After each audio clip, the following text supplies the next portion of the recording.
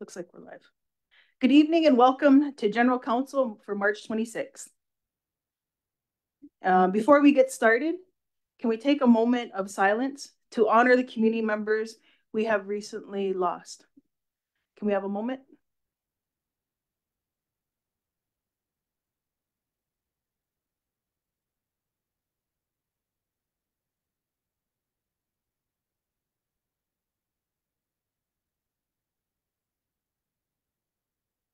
Thank you. So before we get into the agenda, we have a special request. It's presenting plaque to retirees and recognizing their years of service with Six Nations of the Grand River. So the first one we have, but she is unable to attend, is Deborah Martin, Social Services, Child Care Services for Early Childhood Worker. Today we honor Deborah Martin for her exceptional career in retirement. Her punctuality, organization, and teamwork have been outstanding with passion, reliability, and professionalism. She's made a lasting impact, and best wishes to Deborah for a joyful retirement. And these all were from the supervisors we reached out to. So Deborah would be getting her plaque for 26 years. So the next one we have is Roseanne Boniviser. She had 14 years with Social Services Child Care Service as Secretary Clerk. Roseanne embarks on her retirement journey. We reflect on her impactful career as a paramedic. She cherished serving children and now looks forward to precious moments with her grandchildren. Roseanne credits Yvette Martin for her guidance and encourages newcomers to ask questions and to persevere. Wishing you endless joy and relaxation, Roseanne. So this one here for 14 years. Thank you. The next one we have is Wendy Laforme, 36 years, social services, child care services, early childhood worker. Wendy Laforme is viewed as one of the most caring, compassionate, honest, empathetic, heartwarming human being on Mother Earth. Wendy has an incredible work ethic, integrity, professional, responsible, reliable, team player, and dedication. We will miss Wendy's humor and her teachings and the way she was with the staff and the children. Yeah. So enjoy your retirement. You're very much, it was very much deserved. So this is Wendy's for 36 years. So the next one we have is Sherry Yake. She's unable to, but we have her family. Her daughter, Natasha Slezak, will be accepting Sherry's plaque. So 19 years, health services, mental health clinical lead. Sherry Yake has been an outstanding asset to the mental health and addictions team. She was always willing to help staff and our community members. The entire mental health and addictions team will miss Sherry dearly. I will miss Sherry's caring nature and dedication to the Six Nations community. I wish Sherry all the best on her next adventures.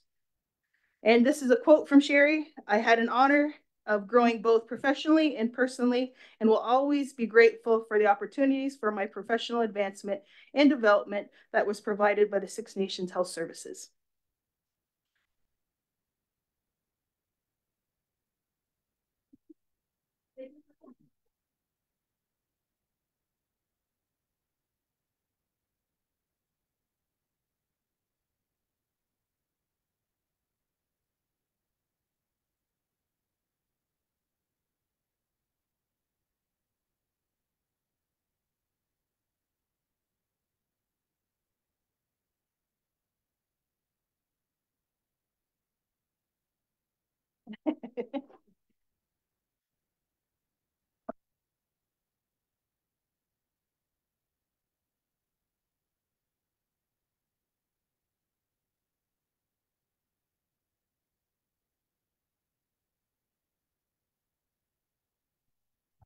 Okay, So the last that we have is Ronald Bunbury, 23 years health services paramedic service as a paramedic.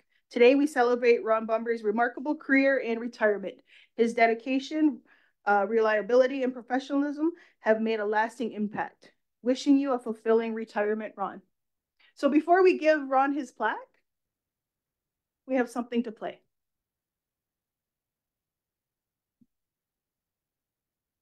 What is it? His last, how do you say? His last call.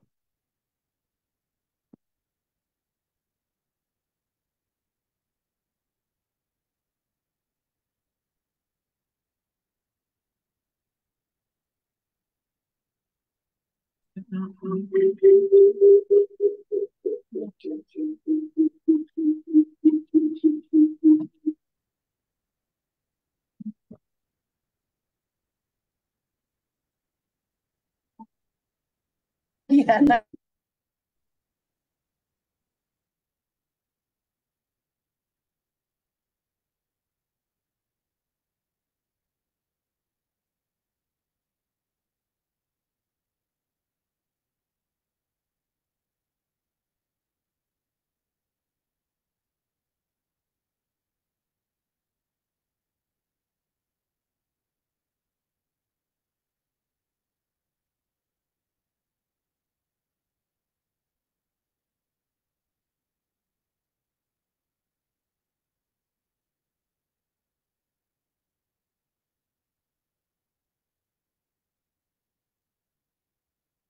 Just bear with us. We're just getting, sorry, the sound.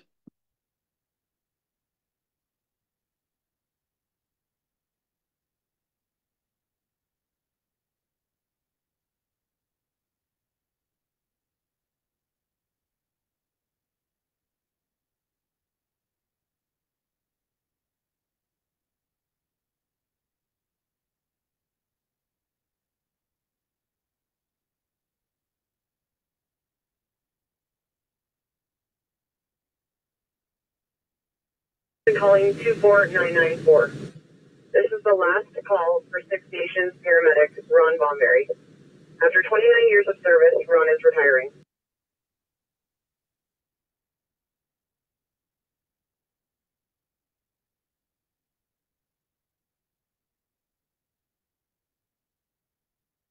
We having difficulties again.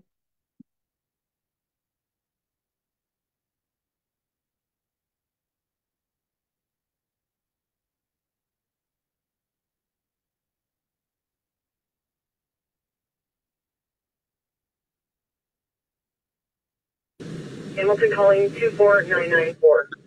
This is the last call for Six Nations paramedic Ron Bomberry. After 29 years of service, Ron is retiring. Ron's career started off with his graduation in 1995, whereafter he was hired in Brantford part-time. He sat on the steering committee with Six Nations Council, Health Services, and the MOH, and aided in the establishment of Six Nations Paramedic Service in 2000.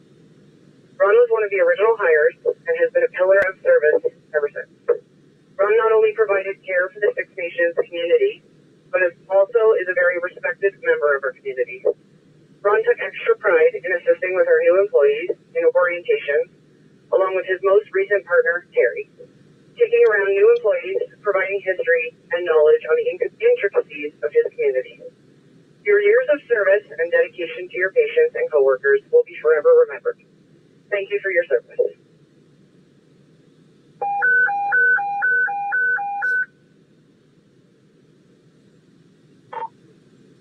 Good afternoon. This is 24994. Roger, a copy of all that, and thank you very much for having my back for the last 24 years with Six Nations and another 9 years for the city of Brantford. It's a wonderful career. All units 10-3. All units 10-3. Hamilton calling 24994.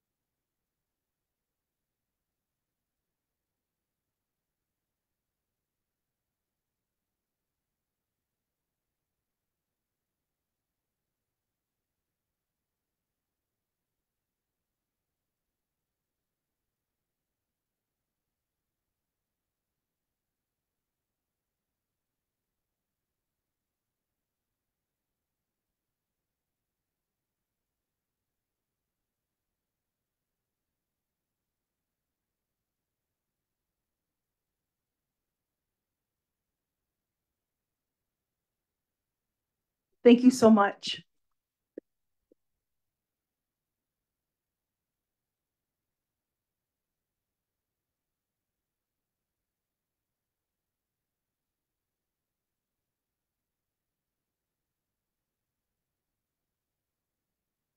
So again, for all the recipients, thank you for all your years of hard work and dedication. It is much appreciated, and enjoy your retirement. So let's move on to the adoption of the agenda. Is there any additions or deletions? If not, can I have a mover? Moved by Melba, second by Carrie. All in favor? Anybody opposed? See none, carried. Okay, number 5, delegations. We have Dan Sitma regarding the Laura Mohawks. You can come to the front. And when you speak, if you can just push the mic, it'll. Yeah.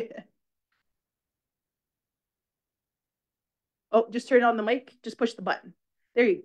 Yeah, you can stand or sit. It's up to you. There we go. You can sit if you would like. If not, it's just make it easier for you. Yeah, go ahead.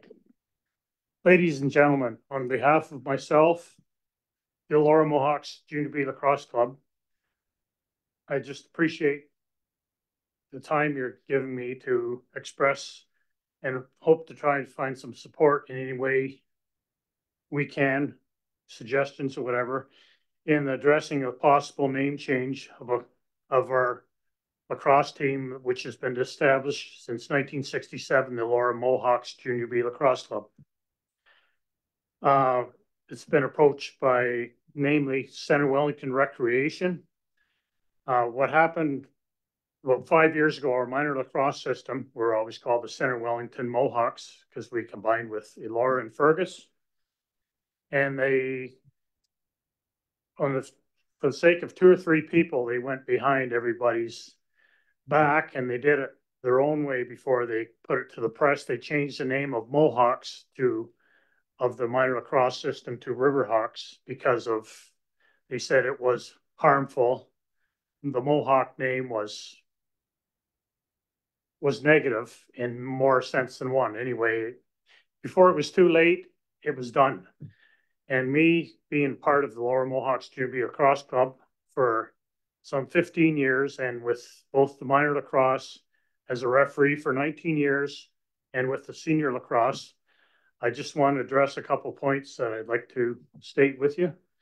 The name Laura Mohawks has been around since 1967. The name Mohawks is both not derogatory or it's not discriminatory in any way, shape, or form. It's not negative. And the name shows the name Mohawk. I did some research. It's respect for the Mohawk tribe. As I said before, the Mohawk tribe has done nothing wrong. They invented the game, part of the vendors of the game.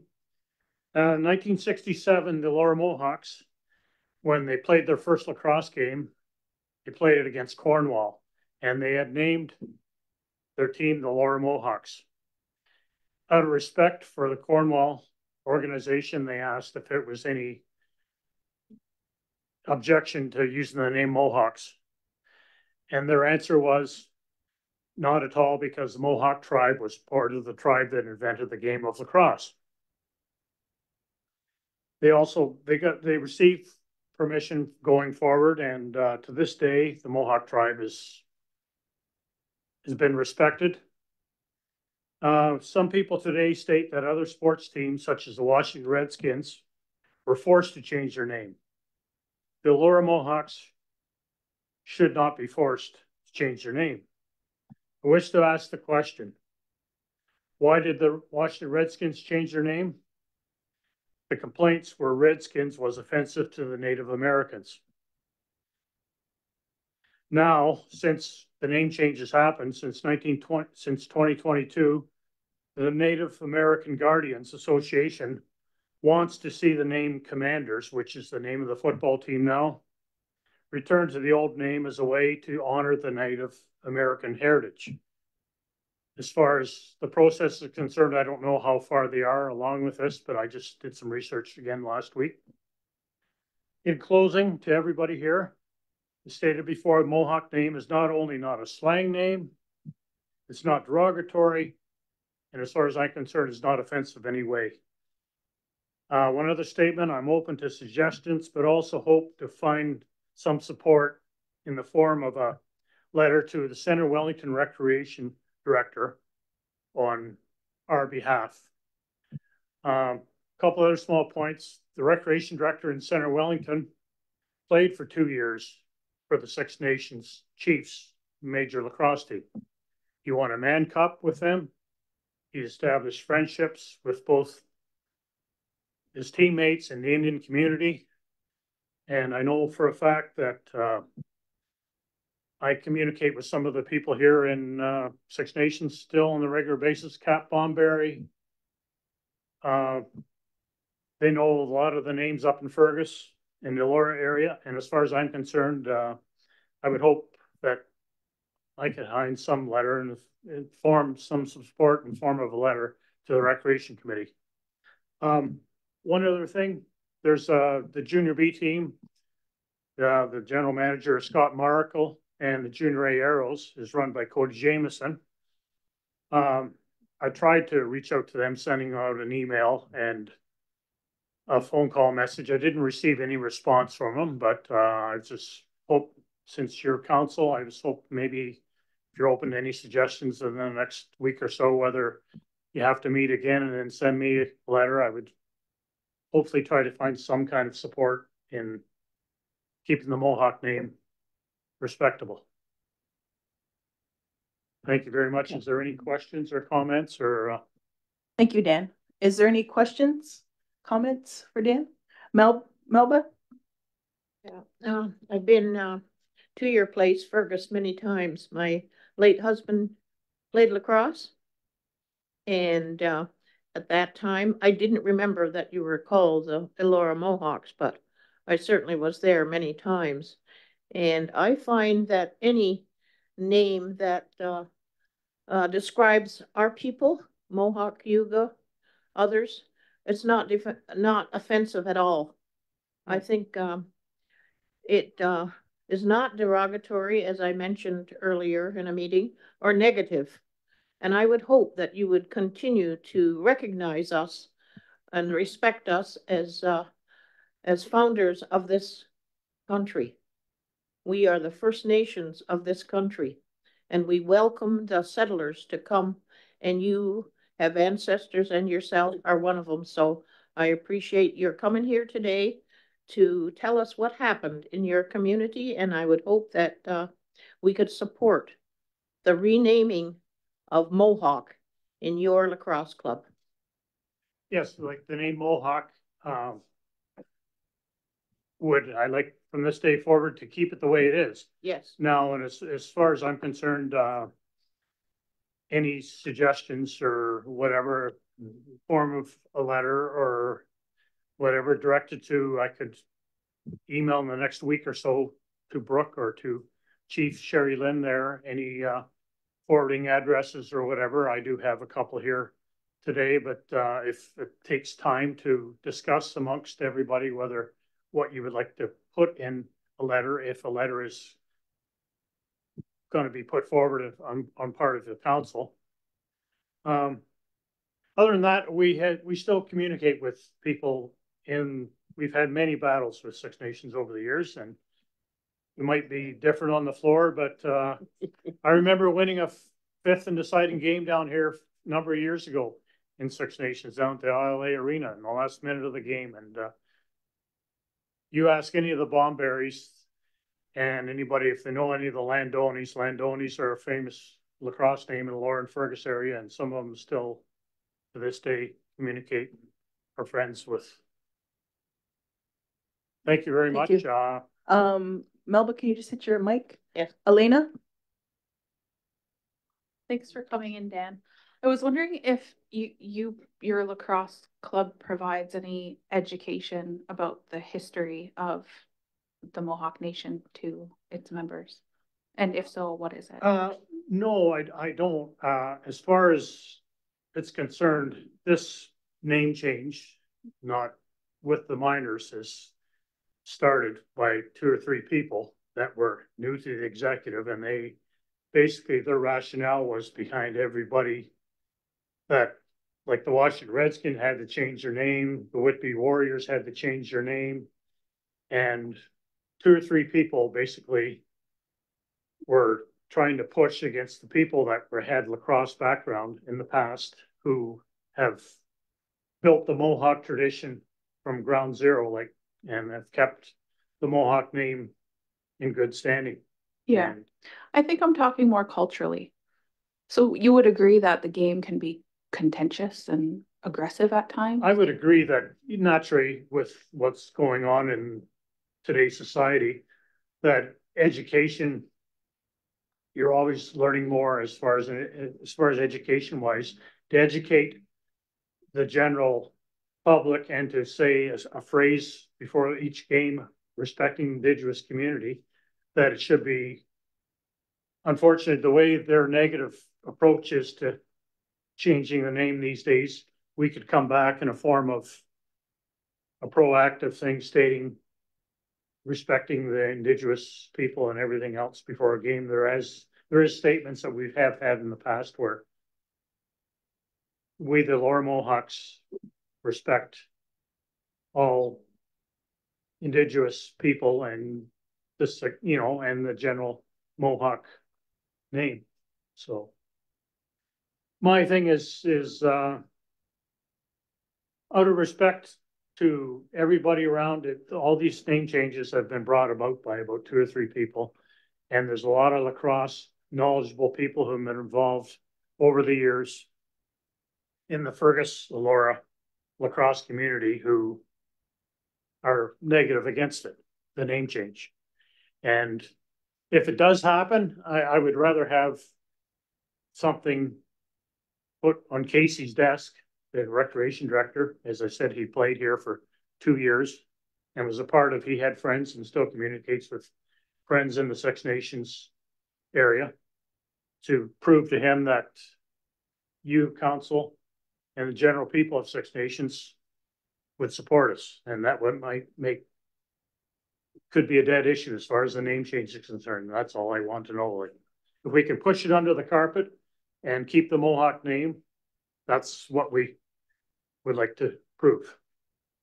One other point, we just finished renovating our lower arena, and part of the renovations, we had to take all the banners and plaques down of Lower Mohawks and everything else. And to this, right now, they don't want to put the Mohawk banners up from winning championships or whatever because of what's going on in the world. Now, I think that's a little offbeat. You've got to respect past achievements of not only mainly lacrosse people, but like the Minor Hockey Association isn't called the Mohawks or anything, but the Mohawk tribe, it's another way of, like, why would they want to not put the banners back up from past recognition of accomplishments by various teams over the years? Follow up, Elena? Yeah, I appreciate your answer, and I respect everybody who is trying to grow the sport and participates in its publicity.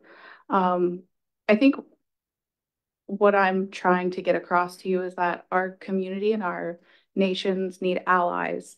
And while a statement at the beginning is what seems to be commonplace right now, we have a history in your area, and educating your members, I think, is really important beyond one statement at the beginning of a game.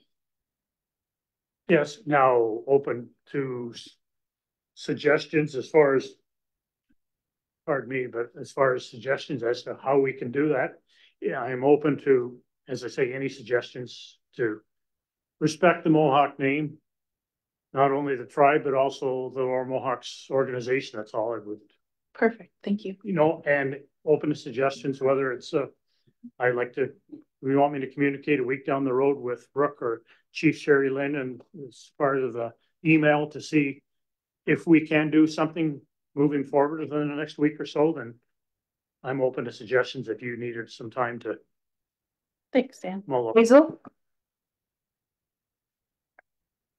Yeah, I would just like to say that, while you're using the name of Mohawk, I see no problem with it. I think, what I wrote down here depicts, those words depict strength and honor to use a, native name for their team. And it shows respect for the native people. Personally, myself, when I hear a native name being used, I always get that sense that there's that respect for it. Always depicts strength to me when I hear that.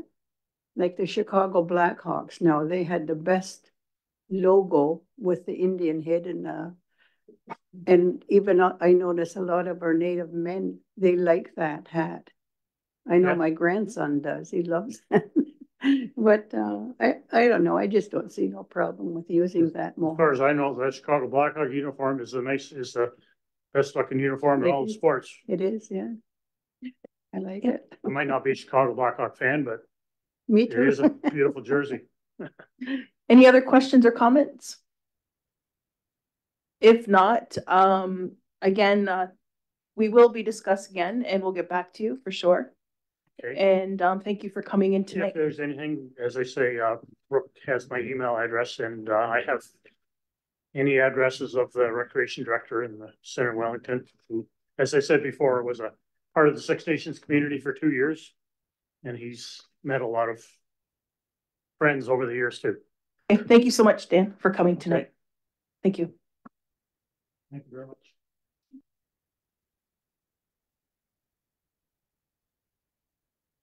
Nice to meet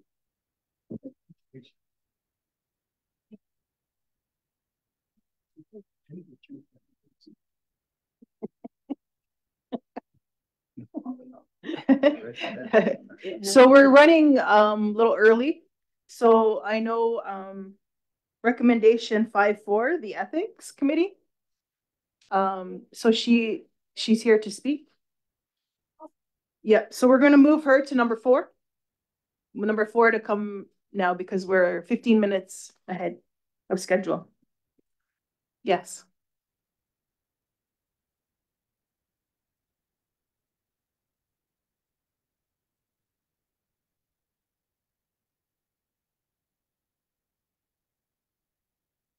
Yeah.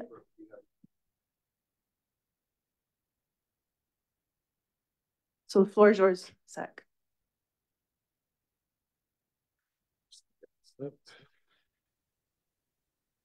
Okay.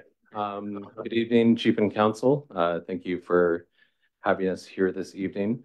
What we wanted to do is just go through this presentation as a supplementary item to the briefing note that we submitted. So what we wanted to review this evening was some updates that have been done to the research ethics review process. And with that, get approval on the policy changes as well as terms of reference. So this is Cheryl. I'll let Cheryl introduce herself quickly. Hi, everyone. My name is Cheryl Dory, and I'm the Community Research Coordinator and Analyst, and I administratively support the work and the functions of the Research Ethics Committee. It's nice to be here. Okay, we can go to the next slide. So just a few things wanted to cover this evening, give a bit of background to this work of why the Research Ethics Committee needed to be updated in terms of some of the review process. Going to review updates to the protocol itself. So that's essentially the application that the researchers would submit to the committee, updates to the review process, and then just an overall summary. Next slide. So within the community plan, it states that planning can become a central repository for research, new collaborative studies, transparent data management, and monitoring success through indicators outlined in measuring success section. So that's on page 100 within the community plan. So we just wanted to make note of that. Next slide. So a part of a lot of Cheryl's work initially was to look at all research studies that have ever been done in community back to the 1960s and forward. And this is some of the data that we were able to find through that work, is that currently we have no access to the data from the research studies done in community. So around 65%, we don't have any access to those studies that have been done in community. 7% of the studies, the data has been destroyed. And then between 9%, that's still a bit ambiguous at this point. And then really we only have around 17% of access to the data from past research studies that have been done in community. So you can see that's quite significant. We have a number of research studies that are being done in Six Nations that either aren't abiding by OCAP principles or that have been done historically, and the data is being taken out of community and going with the researchers back to wherever they might have come from. So this was quite eye-opening for us when we first started looking into this more deeply. Next slide. So some of the objectives that we laid out in terms of reviewing how the Research Ethics Committee was currently functioning. And again, for those who aren't aware, this was previously a subcommittee under Chief and Counsel. So research studies would be reviewed at the Research Ethics Committee. It would then come up to General Counsel for final approval, and then the researchers would then go off and do their work in community after that point. We were finding through that process that we wanted to enhance and streamline the administrative processes attached to the committee.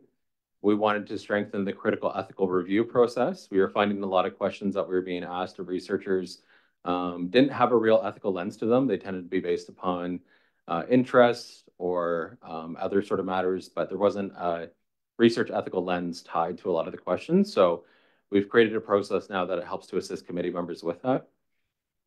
As well as creating a consistent protective factors for Six Nations. So as you can see, as I mentioned earlier, over 60% of our data is essentially leaking out of community right now in terms of research.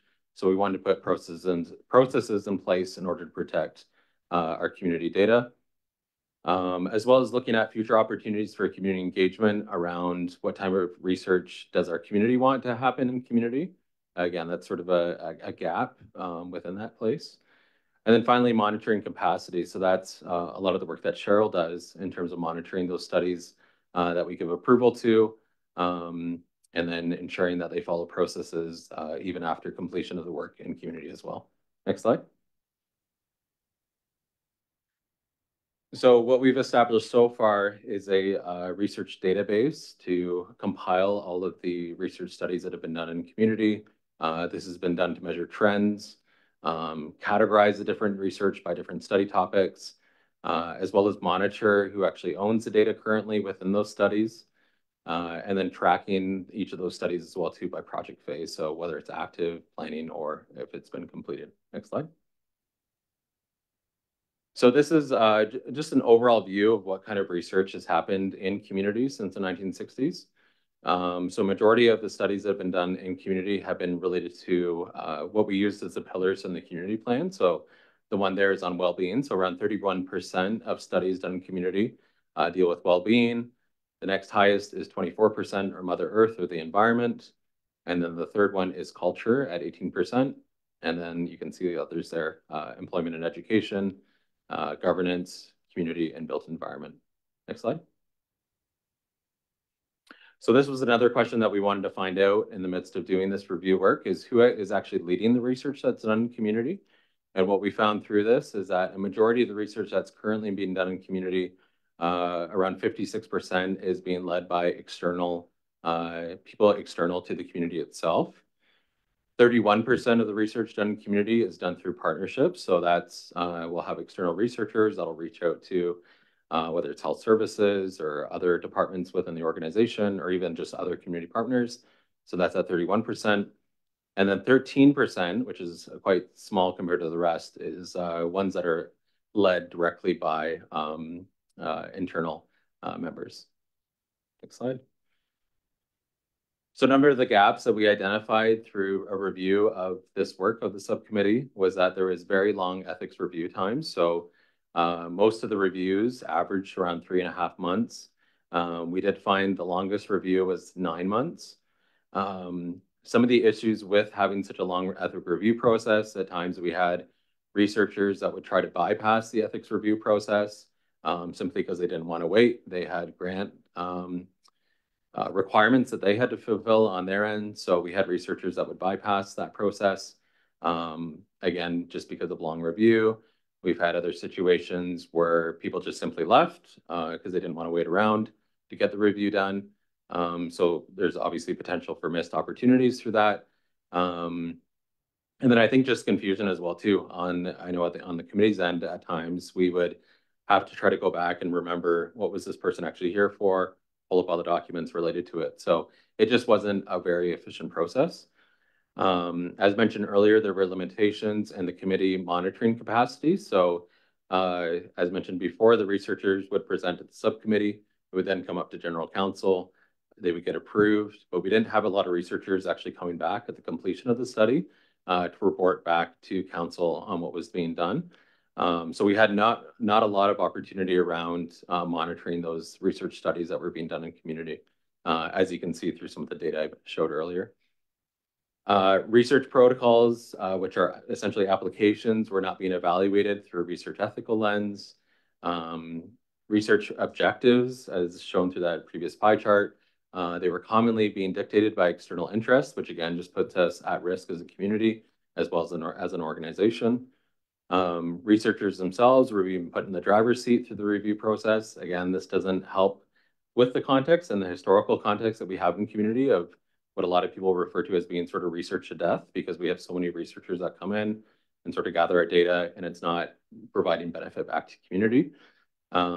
So again, just another risk with having external researchers being in that driver's seat. And then a large volume, as I mentioned earlier, of our research data from completed studies is not either being shared back with the community or is just being lost and is being taken away with the researcher back to whether it's their institution or moving with them. And at times, some of the data has even been lost as well too, as the academic has moved around to different settings as well. Next slide. So what we did within this review process last year is we revised the current research ethics policy with assistance from the policy team here at SNGR. And essentially what we did within that is we increased the expectations put on research applicants. So that's through the protocols, as well as putting in very clear monitoring procedures and tools within that policy as well. Next slide. So a number of updates that we made to the protocol or application template. So we added in a number of short answer questions, such as related to community risk, providing opportunities for community training. So if research projects are coming in, we want to ensure that they're providing opportunities for youth and young adults within the community to get involved, or other community members, so that they're hiring locally, essentially, as well as use of local protocols, plans to respect Haudenosaunee knowledge and perspectives, evidence of community engagement in their study rationale, as well as identifying risk level, again, depending on the study topic that they're looking into. Next slide. Number of other updates as well too to this protocol template was adding in knowledge translation mobilization plan. So again, how are they going to share the results back with community and ensuring that it's a way that's not only understandable, but that is applicable to our setting, as well as planning for participant withdrawal from study. Again, that can impact some of the methodologies tied in with the study. So we want to ensure that there's an ethical review within that. Looking at research results transition plan. So how are they going to get the research results back to us within community, as well as providing summary of community engagement. So again, how are they going to do that outreach to get research participants, and looking at any sort of budget allocations as well too. So it's back in community hands. Next slide. A couple of additional updates that we made to the protocol template. So we are quite firm on this now as an agreement to a commitment to OCAP principles. And essentially what we're doing with that is that will help to be a bit of a stop measure for them not to take data out of community and travel with them. So we don't end up in a situation like I showed earlier, where over 60% of our research data is not coming back to community. So that's a part of that. That's what's known sort of through OCAP principles. Researchers that know OCAP, they know they have to respect the First Nation that they're working with and ensuring that they're sharing that data back with community. So we're very clear within the protocol now within that, which wasn't, it was simply just a checkbox before on the old application. Now we've added in a number of different components. So compliance to the Tri-Council policy, as well as ensuring that any researchers that do research in Six Nations, that they complete OCAP training as well. We've updated section 7, which is the data management planning questionnaire. So again, if there's any sort of data sharing agreements that need to be made or MOUs or others, again, that they have a plan and process for getting that data back to us. Next slide. So this is what essentially the review process looks like now. So there's 2 different streams that researchers can take. The first one is what we call the minimal risk or delegated review stream. So this is done by a single reviewer within the committee. After they review the protocol, either with assistance of Cheryl or on their own, they will then send a recommendation to the chair, which is currently myself. And then those revisions requested, any sort of revisions that are needed are sent back to the applicant if applicable. And then once it's all finalized, approval would be delivered by the chair in a written letter back to the researcher applicant, sorry. So what we mean by minimal risk is we've created a matrix to assess that based upon how big the research team is, as well as the topic that they're researching within community. And then there's a whole matrix to decide within that, whether it's a minimal or high risk review that's needed. For the higher risk reviews, so that's what's called a full review. 2 committee members would review the research protocol. There was recommendations from that to meet to a full meeting to establish consensus essentially within the committee. And then those revisions requested back to the applicant. And then the final step would be approval delivered by chair, again, if applicable. Next slide. So this is essentially just an overall review of kind of everything I just covered. So what we've put in place now is we've really enhanced those expectations on any of the applicants to our research ethics review process. We've now created a very methodical review process to be put in place. And then sort of post-approval, we've really strengthened our monitoring of research studies that occur in community as well. And I think that's the last slide. Yeah, so now. Thank you for your presentation. Is there any questions or comments, Cynthia?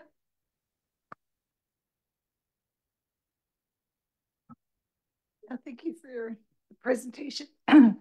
But just reflecting on some of your remarks, that getting the information, a big part is getting information back to our own members, and expression of the OCAP principles. It was ownership, control, access, and possession. I think it's very important. Do we have a means by which, I know different times I've looked on our website, it seems kind of bare. I don't know what happened to all the information on there. It went with the wind. But so when people take the time, people, I mean our members, take the time to participate in surveys or studies, can they go somewhere to see what the results are without having to phone up somebody and ask for a report? Do we have a website or something? Yeah. Yeah, so we wanted to get approval from Chief and Council first, but then we have a number of things we want to do after the fact with our terms of reference and policy. And one of them would be to establish a page within the website to review all the work that's done by the Research Ethics Committee. Again, just to make the process really transparent for communities so they know what's being approved, what studies are currently happening in community, and then any results as we can share, because some of them are private. And in terms of identifiers to personal individuals, but as best we can, we're going to try to find ways to share any sort of research results back. And again, we're trying to work out different pieces of the website still, just so it's not open to anyone or even open to industries or that sort of thing. We want to make it really applicable for community. So whether that ends up being a portal or something else, but it's a lot of sort of next step work that we're looking at. Yep. Greg?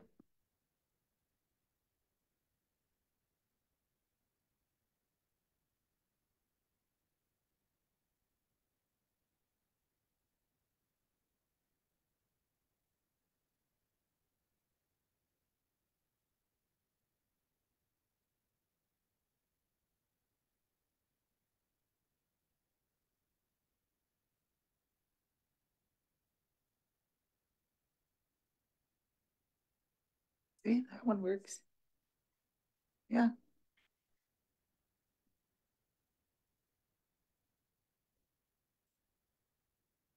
It turned off now. Yep. There we go. Now it's working. Yeah. Thanks, Zach. I just had a couple quick questions. One is what's the predominant subject in terms of you find? Is it health, environment, demographics? What do you find, just generally speaking? Yeah, I would say majority at this point historically, just going back to, like I said, the 1960s, would be health related. So that would fall within the well-being. So that could be anything from clinical to health programming. We've even had some historical research related to health as well too. So predominantly health, and I would say probably environment would be the second one after that. Follow up. Yeah. Just to follow up that, Zach, you were saying about the long ethics review. Is there a way? Is there a need to speed that up? And if so, what do you need to do that? So the new process that we've established, that we've essentially been piloting now since the fall, is a lot quicker. So I would say from initial submission to review probably only takes about a month, if not quicker.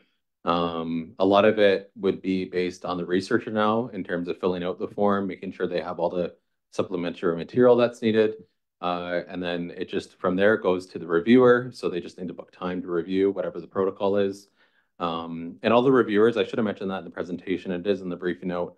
All of our committee members are from community as well. So we have Michelle Bomberry, so she carried over from her council position, but then as a community member now, Justine and Bomberry as well from post-secondary, Taylor Gibson from Polytech, and I feel like I'm missing Dwayne Jacobs as well from SNGR. So all community members that review these items that come forward.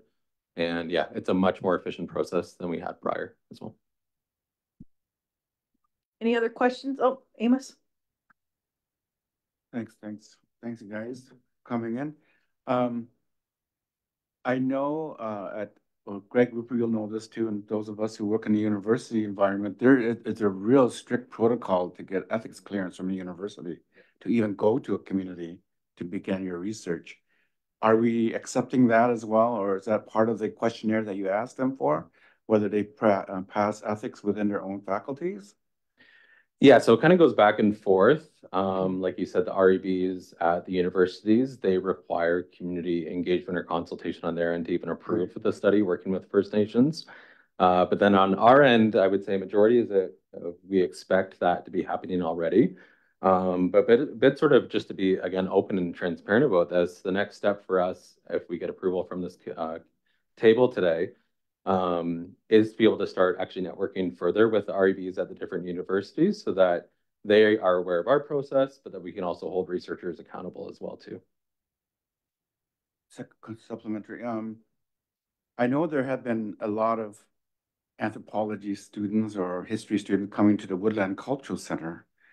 So you differentiate those students or those researchers who just come and use the library, or is it for those researchers who want to have contact with community members?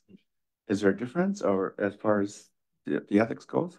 And maybe I'll let Cheryl answer this one. Thanks for the question. So we're sort of setting the tone that the expectation is that they would submit to us, and we could sort of have a nuanced approach to those research applications that are sort of atypical from a TCPS framework, but we will review them and take an individualized approach to responding to those. I was just wondering, because I know there's a lot of students, academic students that come to Woodland. I'm sure the library here as well, to just look at the records, what's available.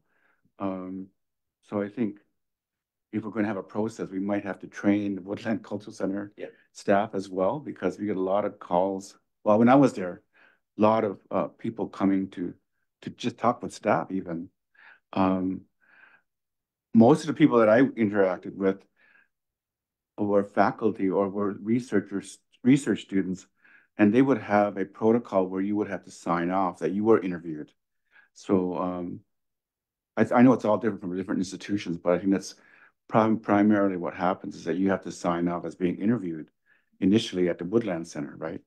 So I don't know how we're going to try and gather that information too, right? Yeah, I think that can be definitely part of our next steps of looking at sort of just that further networking, ensuring that our community knowledge is well protected, and it's not being shared unnecessarily. Yep. Okay, so there's a resolution. Six Nations of the Grand River Elected Council approved the changes being made to the Research Ethics Committee to allow for a more streamlined process in the work of the committee, which will include quarterly updates to Chief and Council on the work of the committee, as well as enhanced transparency of the work of the committee for community members' awareness. Moved by Greg. Is there a seconder? Amos. All in favor? Be opposed? See none, carried. Waive second reading. Greg, second by Amos. All in favor? Anybody opposed? See none, carried. Okay, thank you. So let's go back. We'll go back to number 2. Arlene. Yeah. We can bring your chair up. We can bring the chair up for you. Can you grab it? Oh, this one. We got this one for you.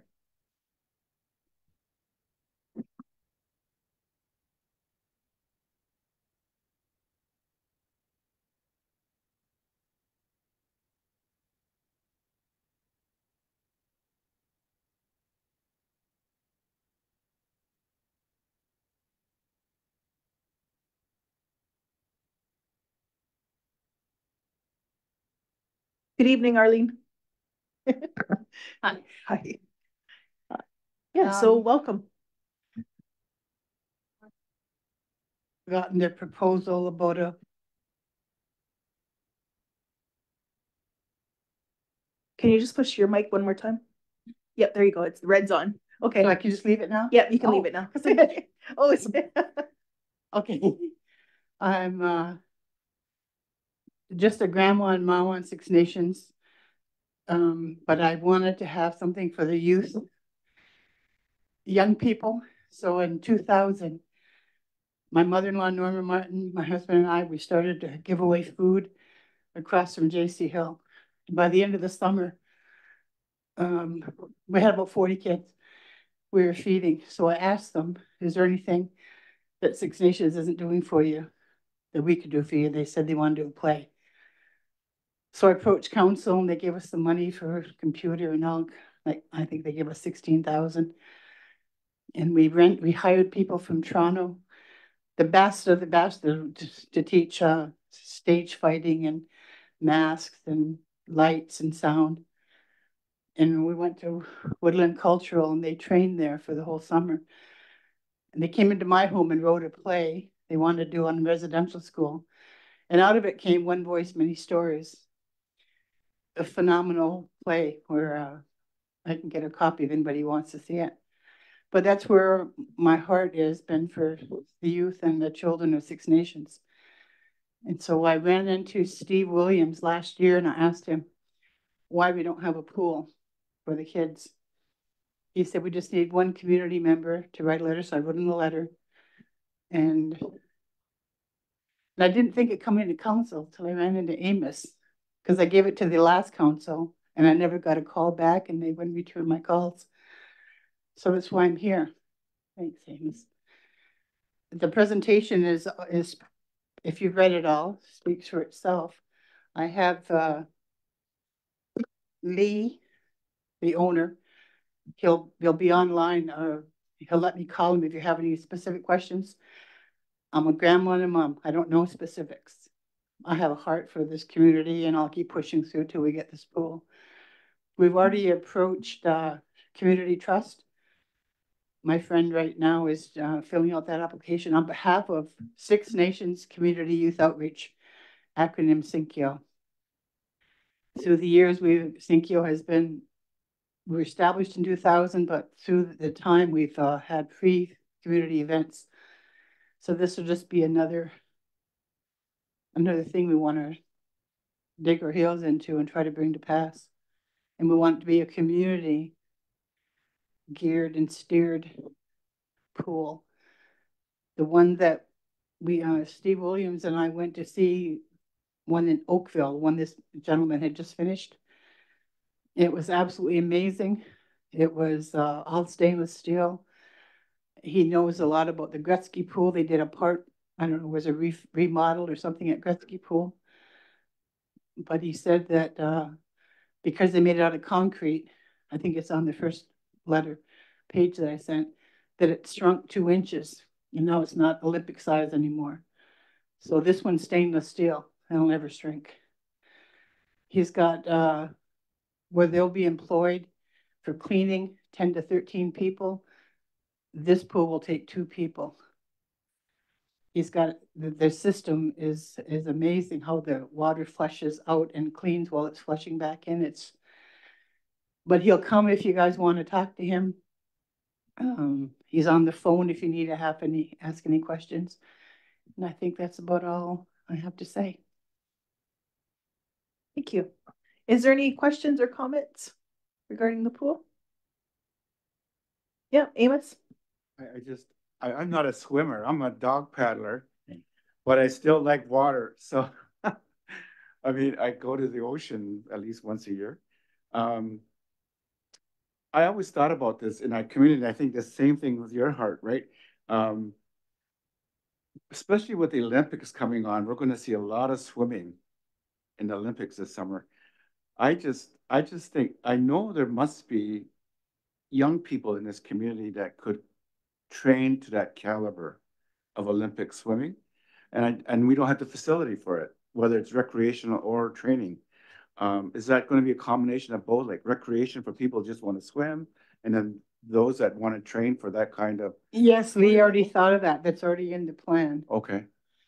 So I just think we're due for a pool for this community, and I support Arlene's request here to get our interest tonight.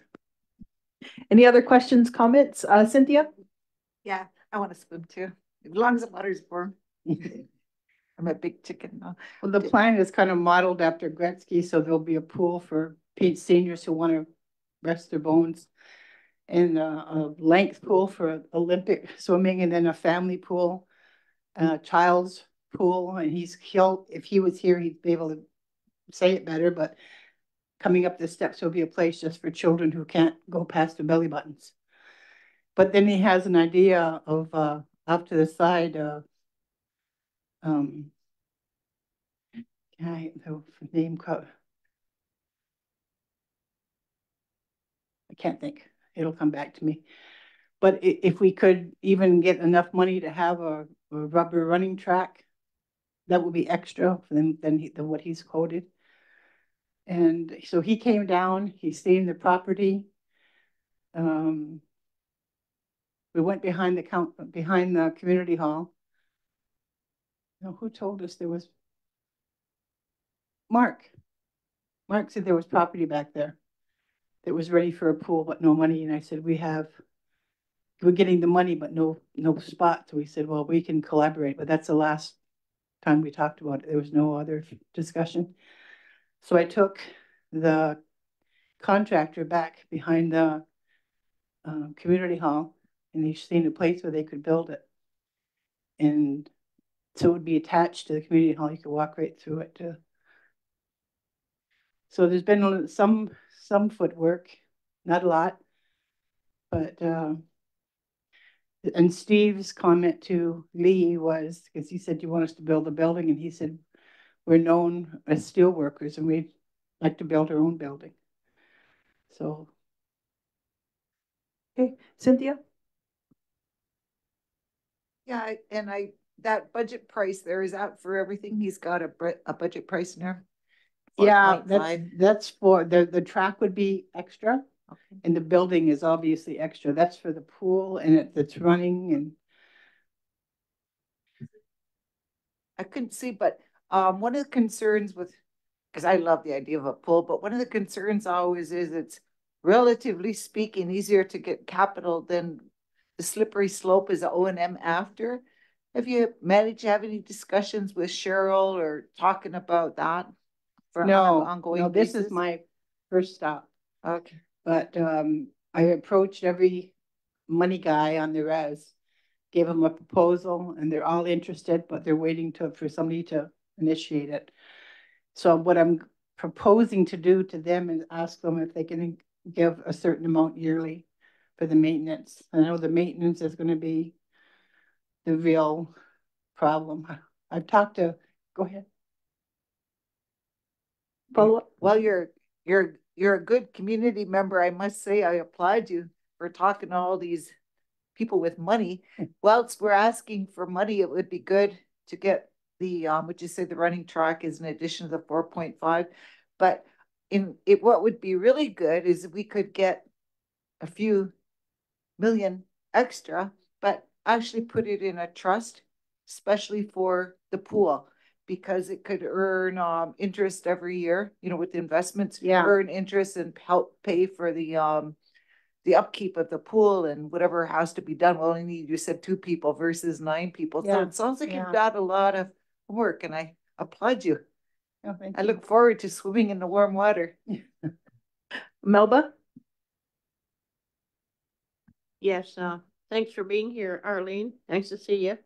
Yeah, I think this has been a gap for quite a few years, and past councils thought it's too costly. Who's going to take care of it?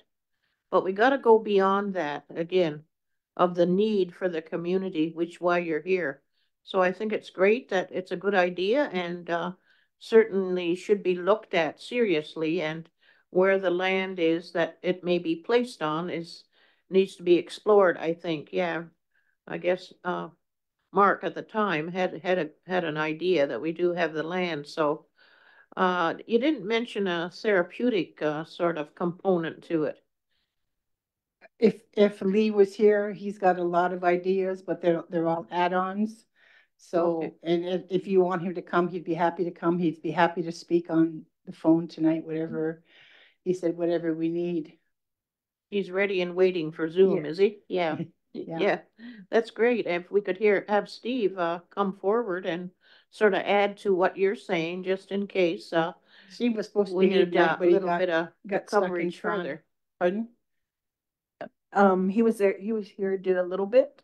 Remember when he reported a little bit before? Mm-hmm. Yeah. So again, he was caught in traffic No, he's caught in a meeting in Toronto. in Toronto. Okay. Yeah, go ahead, Greg. Yeah, well, thanks for coming in, Arlene. Yeah, I used to swim a lot, almost every day. So yeah, I don't swim anymore. My shoulders can't take it. But the thing is that we did have a short discussion. I think Little NHL was they were using the city of Markham in the arenas, and we did speak with the mayor there. Did you get a chance to see the operation in Markham and how it operates and get a feeling from? Yeah. No, we only went to Oakville. Oh, okay. Right. Because here I could see there was some mention of Markham, the city of Markham having one of these pools, right? Is that correct? And okay, good. Because I think it would be good well, I'd even go to have a look at, the operation, see how it works and Yeah, he'll plan a day, and whoever wants to go can go and ask whatever questions you want, because you'll just be amazed. Great, thank you. That'd be great. The word I was looking for earlier was autism. Here's a spot so children can play. The moms can be there running the track, and there could be a spot for autistic children. He's already designed it, and it's working in some areas. Nice. So just with some discussion, Dean is the chair of the community committee. So for to be able to go to that committee, to do more due diligence and to work with you and to take some of those, to go for a tour and stuff, he'll be able to do more to move it forward. Okay. Yeah.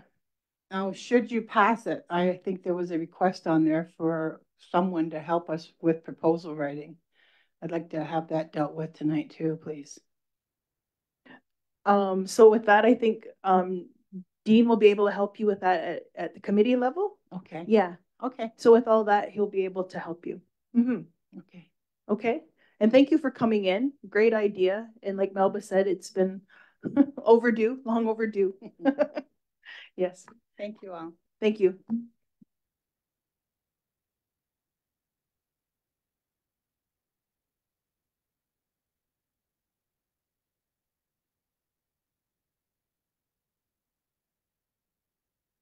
Have a great night.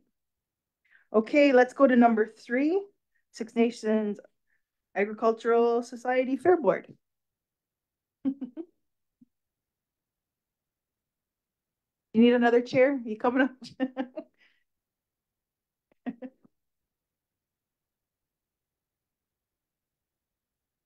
Come on up.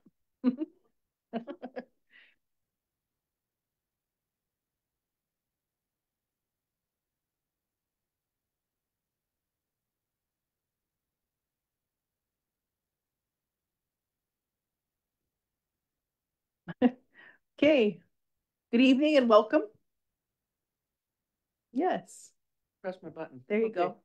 Okay, the floor is yours. Well, we'd like to thank you, Chief, and elected council for seeing us tonight and for your ongoing support to the fair. The Six Nations Agricultural Society Fair Board is pleased to announce that this year's fair dates from September 6th to 8th, 2024 is going to be our 155th fair. We plan to celebrate with amusement rides, agricultural events, and our usual dedicated Kids Day, the Ambassador Program. We're trying to bring back a 4-H presentation this year. We, Six Nations doesn't have its own, but we're working with Hagersville and Caledonia to see if we can get some community members involved. There is interest from the community, but it's getting some of the farmers and the kids back involved with animal husbandry. And the Farmers Association in conjunction with that, with some other programs.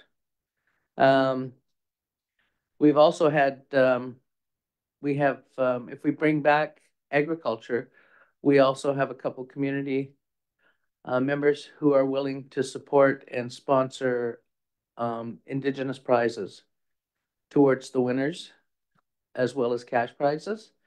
So that would be good for our youth, and it would be from ages from 8 to 20 is what we're gearing for this year. And if we can go bigger down the road, that would be absolutely amazing. But as you know, we're running out of fairgrounds too. We support the pool and all that, but that's going to take away from some of our activities in the back.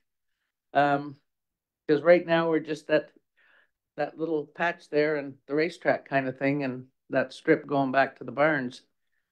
So we do need some building upgrades as well. We're also having some concerts. Our Saturday and Sunday are geared towards this year going to be local talent. So we're in the works with a lot of local entertainers. And then we'll have our tribute band on the Friday night. And we're looking at some other entertainers as well. Even bringing some who have moved away. Some are talking about maybe coming home for the Saturday evening.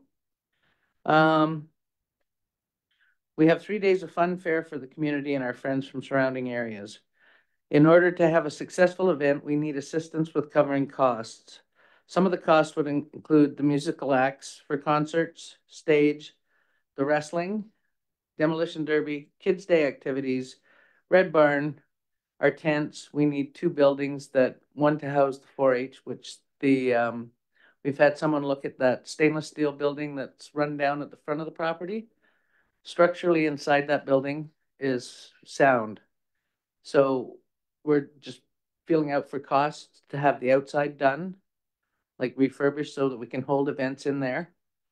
And then the blue building that used to be the sound and stage for the racetrack and that, it needs to be redone. It has a bird problem. So we're looking into hiring somebody to have it cleaned out, like professionally cleaned and then sealed around so the birds can't get back in. Our other costs are the portable tents, porta potties, decorations, prizes, Security. We do need to up security this year. We had a couple possible incidents last year, but nothing that major. We were able to cut them down. So we need our security costs this year are going to be a lot higher. We've talked to Six Nations Police, but apparently they don't have the manpower. So we are looking to an outside security company. We also have our advertising, and the biggest cost is, of course, our midway rides. We've done research into midway companies in our area and discovered that a lot of them aren't in business anymore and a lot aren't taking on new clients. And they're becoming very far and few between. So the ones that are set for fares are pretty much set where they're at, and they don't want to move or take on new clients. And just seeing here. Oh, the past support from Six Nation Council has been a tremendous help, and we'd like to discuss future opportunities with Six Nations Agricultural Society has that could benefit community events and more specifically create a draw at our fall fair. The purpose of this letter is to ask Six Nations Council for a monetary donation to help us run our 2024 fair, as we are discussing an annual commitment. We're trying to get people to commit every year and come back, not only as volunteers, but any monetary support that we can get. And we really, like last year, our fair was a little bit bigger and better. So we're hoping to make it bigger and better again this year. It is our 155th fair. And we're the largest Indigenous fair still running. And so that right there says a lot for us. We've been working hard at monthly meetings to organize, plan, and structure all events as we strive to grow and become the best Indigenous fall fair. And we look to our community leaders to lend us the support to do so. Please consider supporting and working together with the board and volunteers with a donation to make this year's Six Nations Fall Fair a memorable one for our community and our friends. And then we've also prepared, I think you were given the budget. I think Teresa passed that forward. And Millard is doing our budget. Yeah, Yeah, go ahead. We are getting our financials records this year actually audited. We had them looked at by the Albert Group in the community, and they've signed a letter saying that they're good and stable, and they're moving that on to Millard to actually be audited. And that'll help us with reporting to council and also any other sponsors or lending groups, as well as any grants and stuff that we can try and access.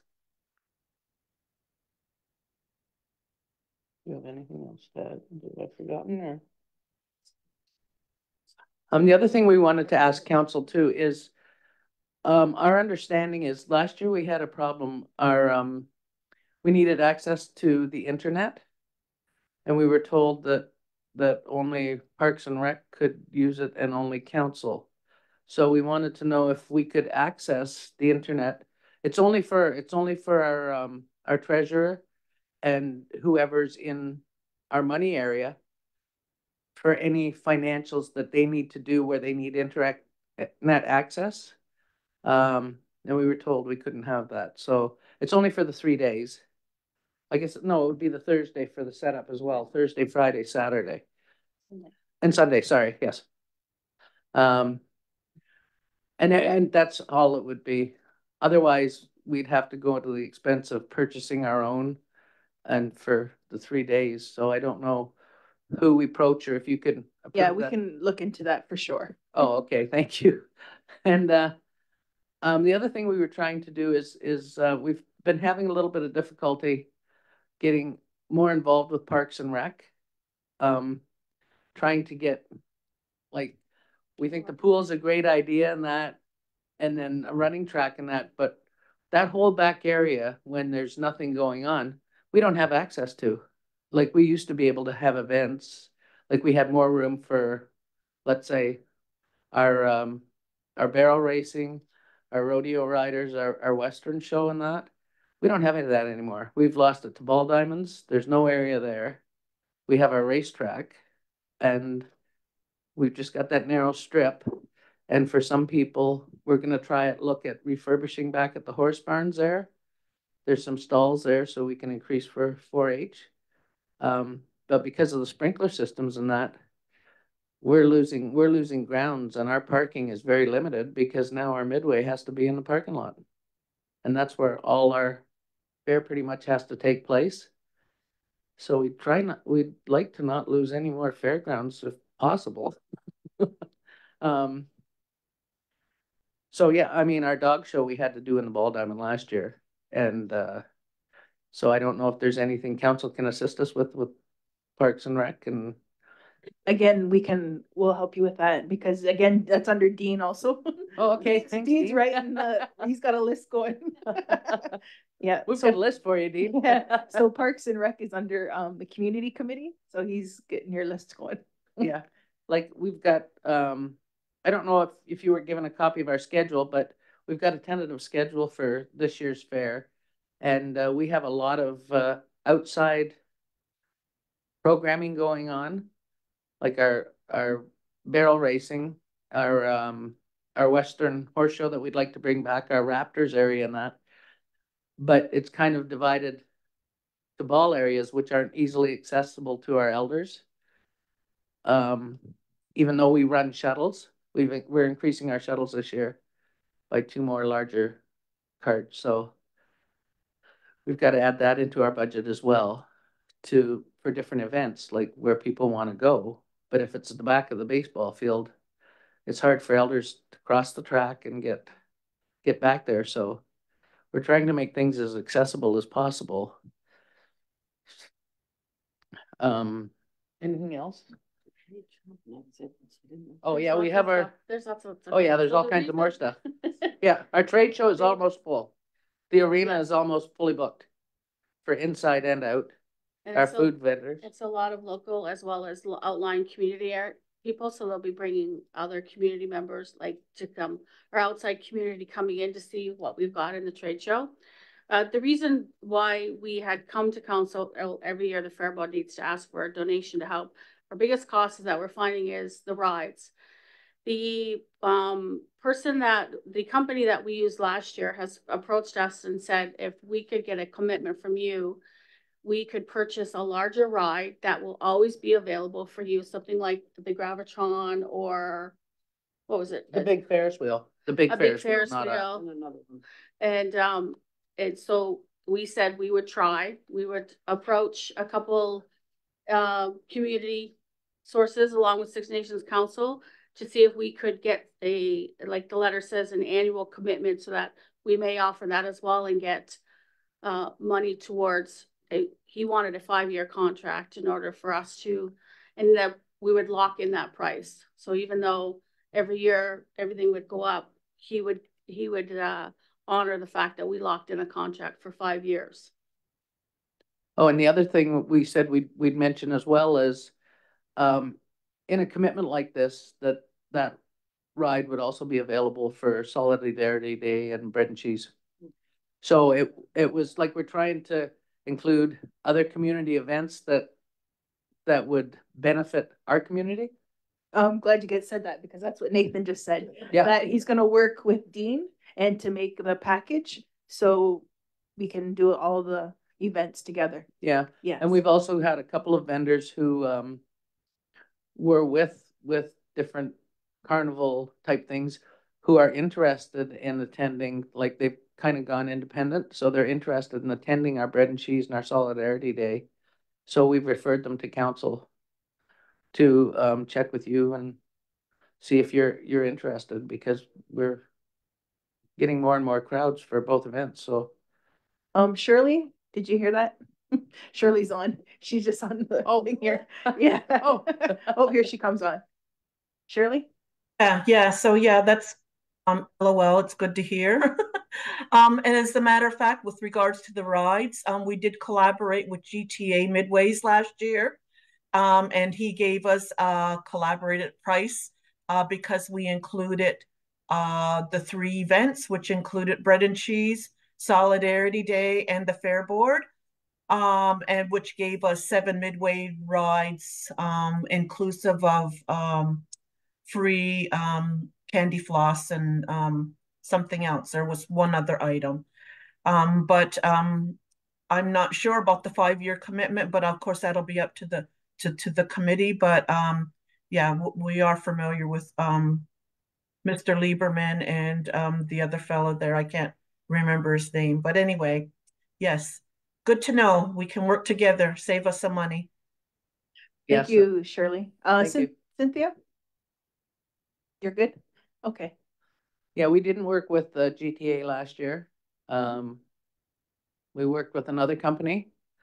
The 2 companies that we were working with, unfortunately, their rides were not satisfactory and were not safe. And unfortunately, they had to pull them. So it came right down to kind of the last minute, but I know some of you might have noticed that there was a couple of big rides there that were being dismantled, and we had asked them to have them removed for health and safety reasons. One was going to be put up anyways, even though it was missing 24 bolts. So we like to have them inspected. That's good. It's like, hey, sorry, if we won't get on them, our community's not going to get on them. Amos? Yeah, I'm glad you brought up the Wi-Fi thing because the Language Commission is having an event at a community hall and they don't have access to the Wi-Fi.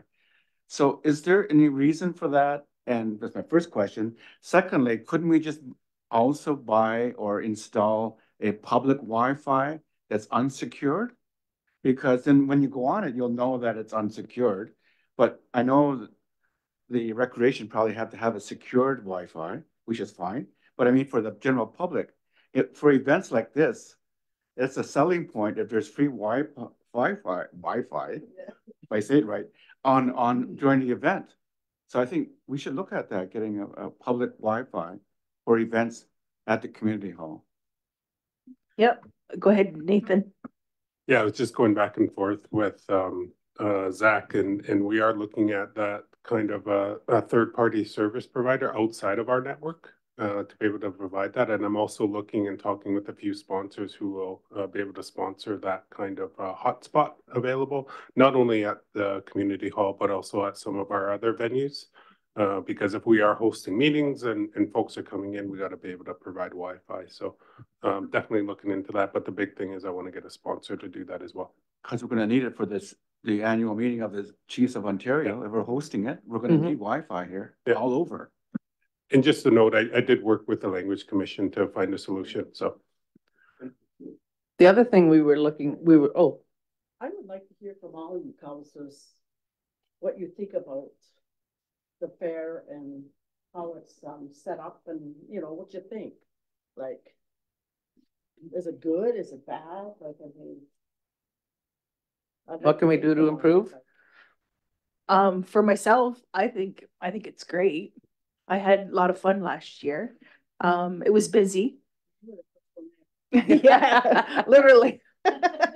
But I think that it's just working together in the support and to reach what you guys want to do to enhance it, because it's for the community. No, to enjoy themselves, but also with their families. Yeah. I don't know if anyone else wants to. Go ahead, Melba. Yeah, I found certainly an improvement over concerning the vendors that were there. I think the community appreciated having a variety and the colors that you had displayed. That was really uplifting. Yeah, so I find it was an improvement, and hopefully it'll continue that way. Yeah, for the whole community, something for all the community. Yeah, and certainly paying respects to the elders who can't get from one area to another. So that's really great. So glad you're coming forward and asking for more help, because it's necessary. Again, It's a need for the community. It's part of our healing, having fun and meeting. It's like bread and cheese. You're Mhm. gonna meet people that you haven't seen for a while, for example, and have a little chit chat. So it's really fun if you can get out there and talk with other people and visit and eat the good food, which we shouldn't be eating at times, but it's very good. Thank you. Hazel? Well, I think the fair is growing and it's getting better every year since that time when it was taken over by other people to run. Each year you see it growing bigger and bigger and better and better. The one thing that I've noticed is the schools, how we used to draw and hopefully get our chicken scratches into the fair. I think that needs to be promoted with the schools, that they'll have more displays brought in and maybe a competition for the school to, you know, win a prize. Something like that to make the schools put more effort into getting some things into the hall. Well, we do have our books have come out. Well, they're going to be on PDF this year. Mhm. But for those who can't access them, they're also going to be in the hard copy like they were. Mhm. They've been revamped and they are going to be available, and they will be going out to the schools, to each of the individual schools, so they can plan their programming around what the entries are. Oh, yeah, okay. And we did have a lot more entries last year than we had previous years. And all our entrants were paid on the Sunday. So there was we didn't get any complaints that nobody got paid for their entries or Mhm. whatever they entered. And we did have a lot more community involvement and a lot more community feedback on, you know, we're getting a lot more community businesses as well that sponsor. Mhm. So we appreciate that as well. And we appreciate everybody's support and all the help that we can get. And we're trying to accommodate every age group that's there. We're bringing back the senior smokes dance this year. So that's come back. And then the Wild West show that used to work with the Sky family. We're getting a lot of vendors who previously worked with Six Nations for years are interested in coming back. Good. So that was nice to hear. We were just at a convention, and we're also hosting on April 20th, we're hosting the District 7 meeting, which is all the fair boards. We had a little bit of problems finding a space to secure 100 to 120 people from all different regions. But we finally ended up having to get the gathering place, and even assistance there for spots or sponsorship would be greatly appreciated. Mhm. Because it's expensive. We understand the community hall was booked, so even little things like that we could use assistance with is greatly appreciated.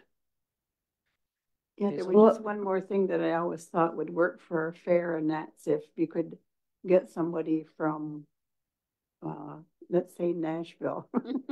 Oh, we We're tried. talking about Ricky Skaggs, but That's going to take a I big want Vince sponsorship, Gill to folks. come. Who? Vince Gill. Vince Gill? Mhm. That's going to take a lot of money. I hope you got it in your budget. But we'd No, love to, but yeah. you know what? Jim Jacobs knows a lot of people in Nashville because he's been down there quite a while. I'm going to ask him if he can recruit somebody to come to the fair and give us a prize. Mhm. Yeah, that'd be great. Well, that would be one where we'd have to get a bigger venue. Our little stage wouldn't accommodate in the community. Like that would you'd draw in hundreds of people more than what we do with somebody like that. But yeah, that would be great. Can I just say in response to Hazel that we've, in the last few months, the Fair Board, we've had a lot more community members coming and participating and signing up to be part of the committee to look after it all. And we've actually have a couple people who are going to go into the schools with the book and talk to the teachers and talk to the kids and show them, you know, what kinds of things that they can submit and help them get through that process so that we can have some more applicants from the schools for the fair for this year. Oh, that sounds good. Okay, Carrie?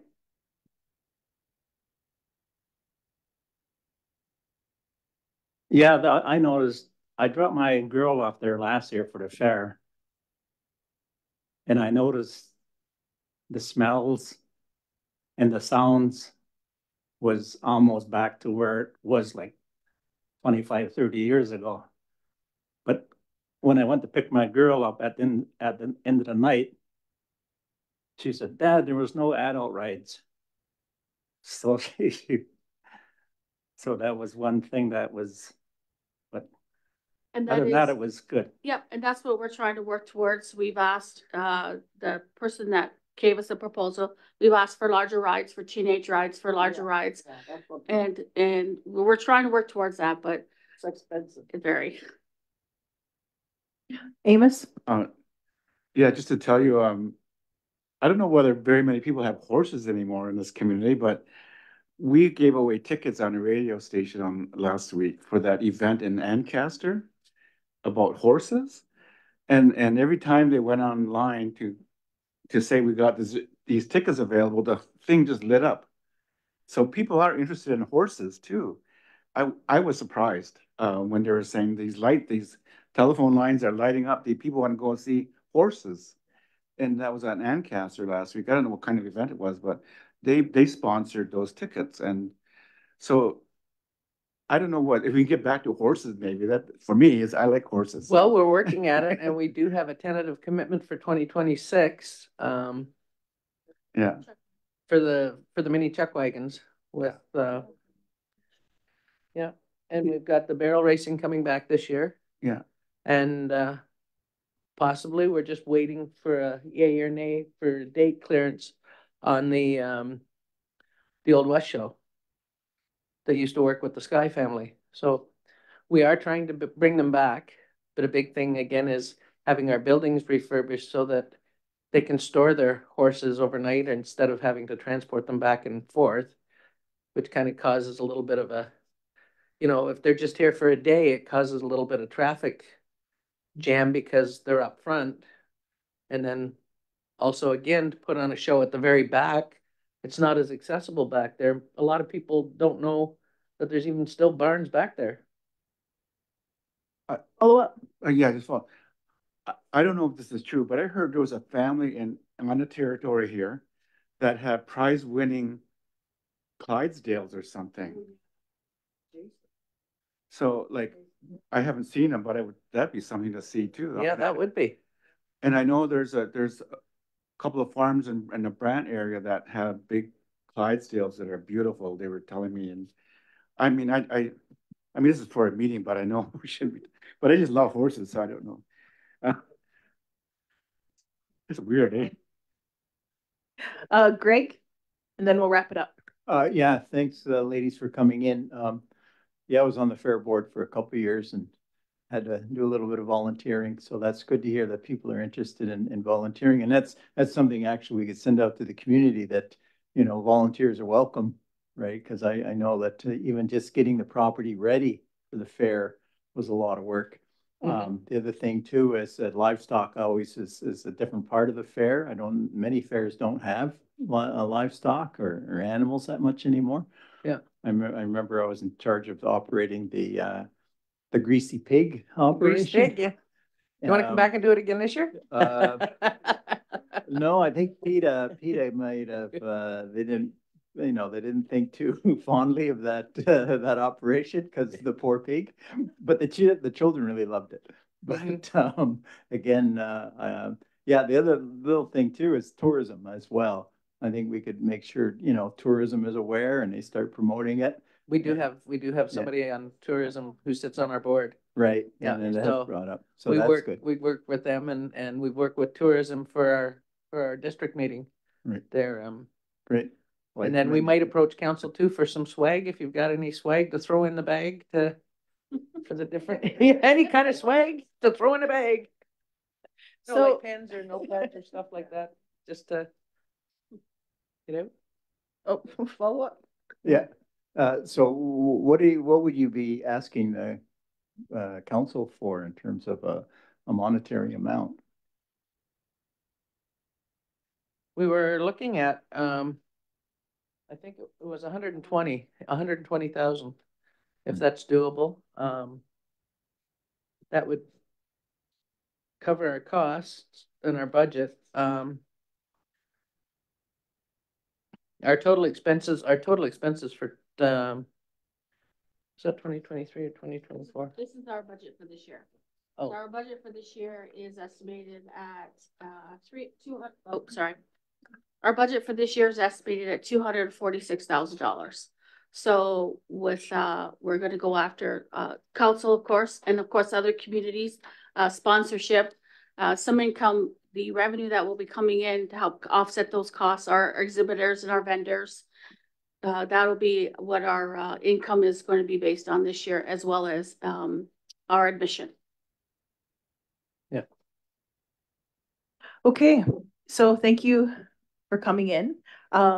Dean has written it all down, so he'll help you get all the stuff that you. So you'll be our main point of contact? Yes. Okay. And also, we haven't did our budgets yet. So once we do our budgets, we'll make sure that it's on there, and we'll get back to you. Well, thank you very much, and we hope to see you all at the fair. For sure. I'm signing up already. Okay. Yeah. Do you have a card?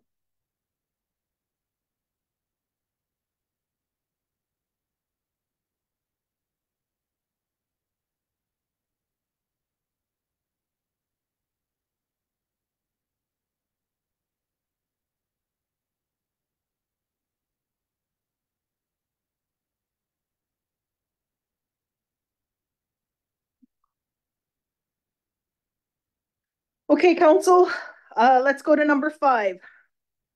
COVID-19 response evaluation.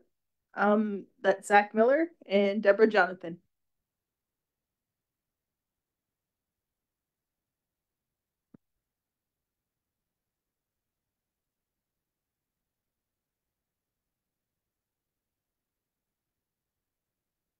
So hello again, council.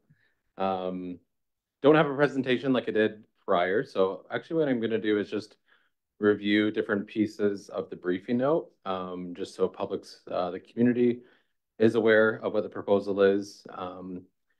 And obviously we can answer any questions at the end of that as well. So on April 1st, 2024, so next month, Six Nations of the Grand River will be commemorating over 4 years since its response to the global COVID-19 pandemic began, which ushered in a period of adaptation within the community due to those uncertain times.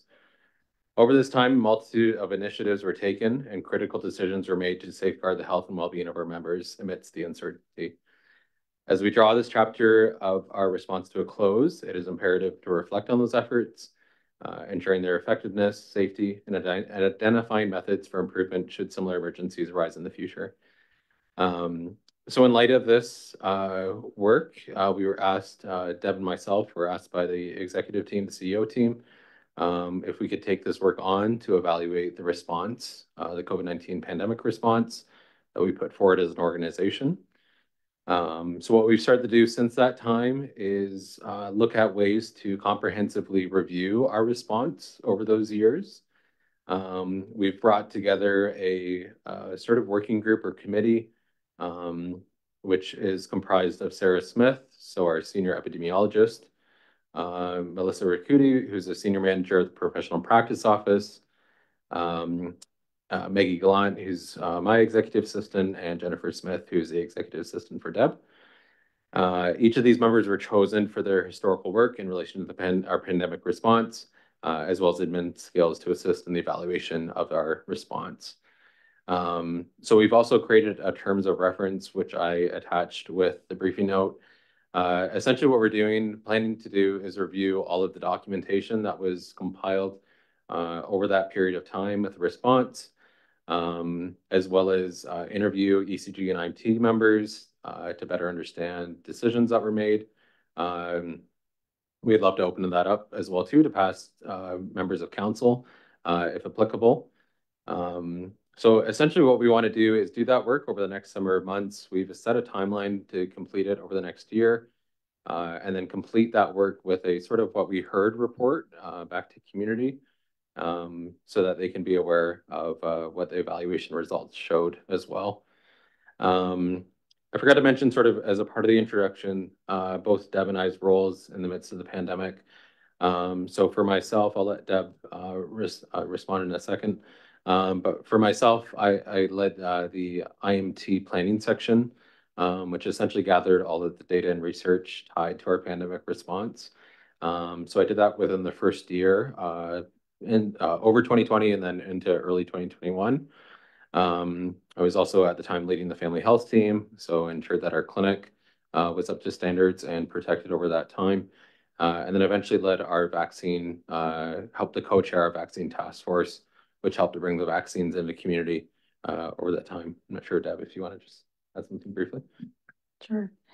So my role in the pandemic, I was a support and part of the emergency control group for the former director of health. It was a large public health response. So public health at that time, I was the nurse in charge. So we were really supporting health with getting things moving and off the ground. Also writing a proposal so that we could have our own assessment center in our community. So it was a lot of the preparatory work. As a community, I do feel like we acted quickly. We actually started to meet informally as soon as we started to hear the first rumors of something brewing in Wuhan. So our first meeting was actually in January, where it was informal, but just to come together so that people could start having the dialogue and looking at what we had in place and what we needed to do. So a lot of our public health work started to happen quite early on. Thank you.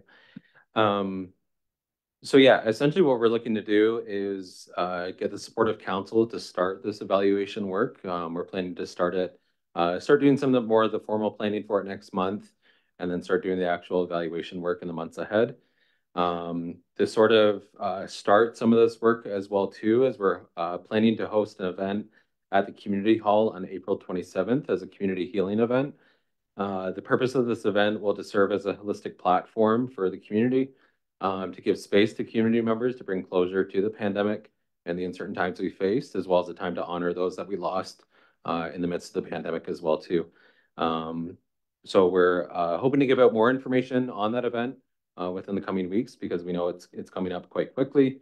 But that, once again, that'll be April 27th at the community hall. I believe that's a Saturday. And we're planning to sort of a late morning into the early afternoon. Hoping to have some guest speakers at the event as well too, to help sort of guide us through that sort of space of healing, and to ensure that all community members feel honored and respected in the midst of that process as well.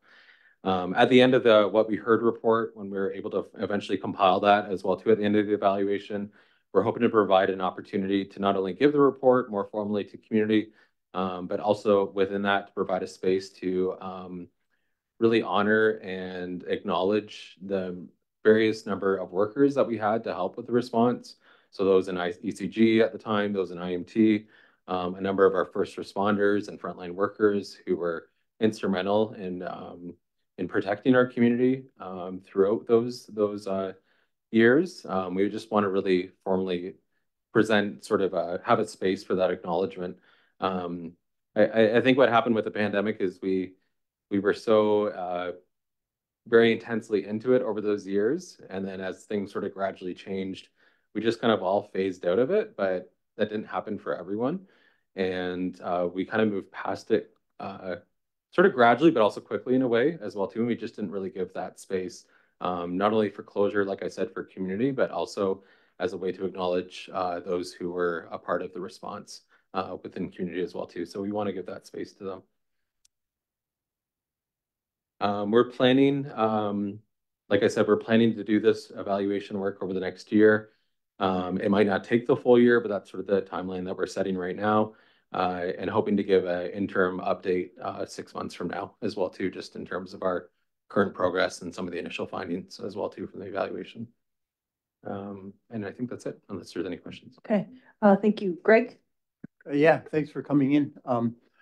Because there's a lot of vaccine reluctance in the community. I'm a big proponent of getting vaccines, and but are you going to be looking at it as well, not only just the COVID, but just generally speaking, the reluctance to get a vaccination and some of the other vaccines that are available that'll be helpful to our community?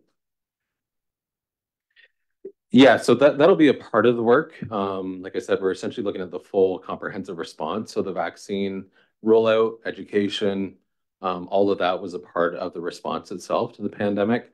We are also going to be pulling on any sort of research studies that were done over that time as well too. One of them being the COVID-19 community study that was recently completed as well.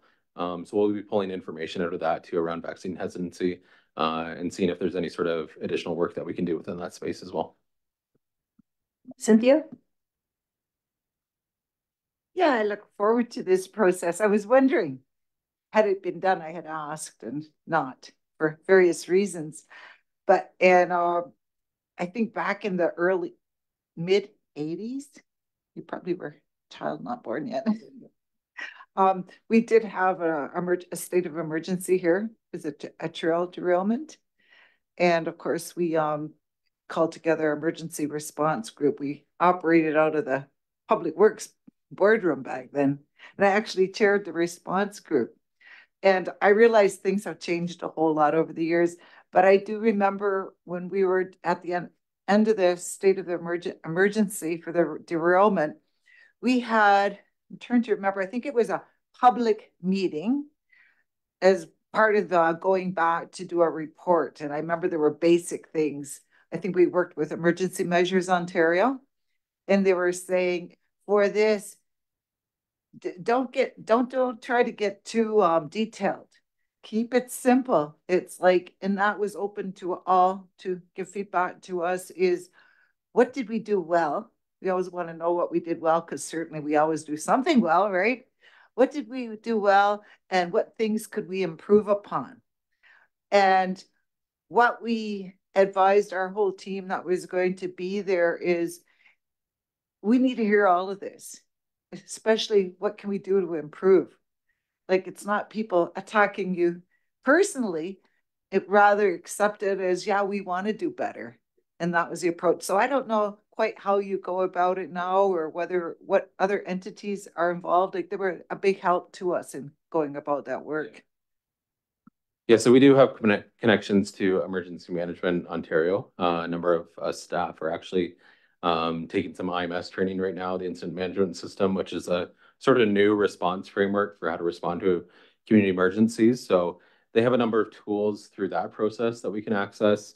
We also completed, we're sort of a bit of a hybrid system throughout the pandemic of using IMS mixed with what's called ECG.